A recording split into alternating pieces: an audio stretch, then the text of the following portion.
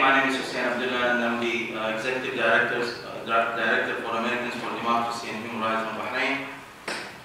Thank you for joining us this morning for this timely and important briefing sponsored by the Salam Foundation in coordination with Americans for Democracy and Human Rights in Bahrain.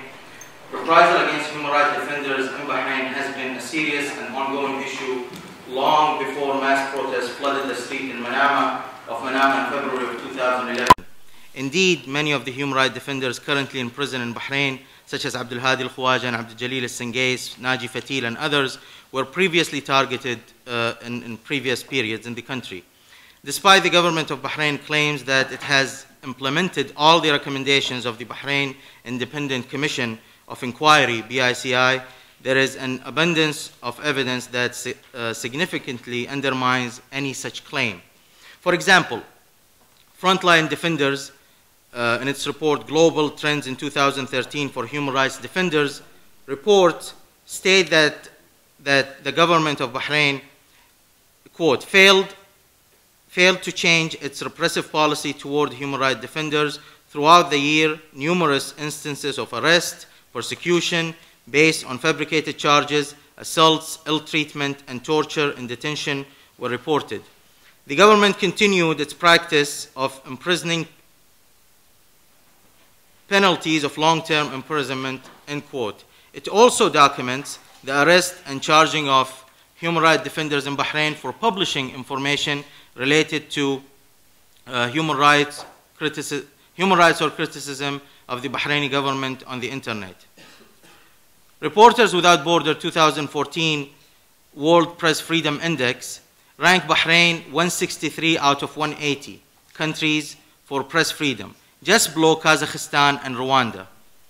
Even the US State Department provided confirmation of the continued harassment of human rights defenders in Bahrain in its country report on human rights practices for 2013. States report that, quote, the most serious human rights problems include lack of due process and trials of political and human rights activists, medical personnel, teachers, and students, with some trial resulting in harsh sentences. There are steps that the international community can take now to lay the groundwork for a successful negotiated solution. United Nations member states can call on the government of Bahrain to release all human rights defenders that have been imprisoned. It can also call on the government to allow international NGO and UN special procedure, such as the Special Rapporteur on Torture and other cruel, inhumane, or degrading treatment or punishment into the country. All of our panelists today are Bahraini activists and human rights defenders who have experienced many of these abuses I have just spoken, which I just spoken about.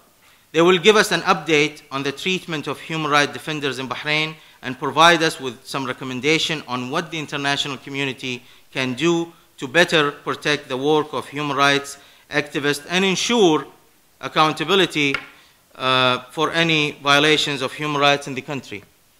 Panelists, and they're not going in this order.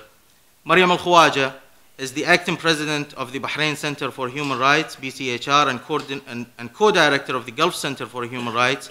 In Bahrain, Ms. Al-Khawaja played an instrumental role in the democratic protest at the Pearl Roundabout in February 2011, and is the daughter of the prominent human rights defenders, an advocate and founder of BCHR, Abdullah al-Khawaja, who was sentenced to life imprisonment in June 2011. Ms. Al-Khawaja and BCHR have received numerous awards for their human rights work. Mohammed Al-Tajir is a human rights lawyer and general coordinator for the Bahrain Human Rights Observatory, BHRO. He has served with more than 25 lawyers to represent human rights defenders and political activists who had been detained in Bahrain. In early 2011, he was arrested by Bahraini police officers and was held in incommunicado detention with no access to his lawyer or family for more than 5 weeks. When Mr. Al-Tajir was brought to trial, he was faced with charges that include publicly inciting hatred against the regime in Bahrain and spreading malicious news and propaganda. Mohammed Al-Masqati is a Bahraini activist and president and founder of Bahrain Youth Society for Human Rights, BYSHR. Mr. Al-Masqati founded Bahrain Youth Society for Human Rights in 2005 and has been the subject of targeted threats and intimidation in recent years due to his work.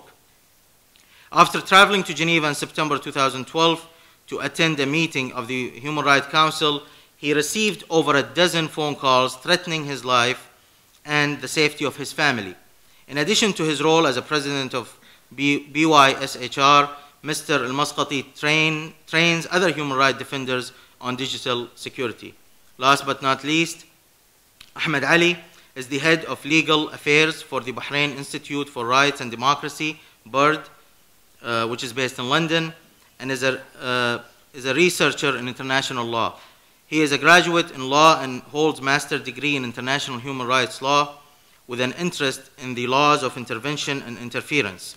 Mr. Ali was also part of the legal team that successfully stopped tear gas canister shipment from South Korea to Bahrain last year.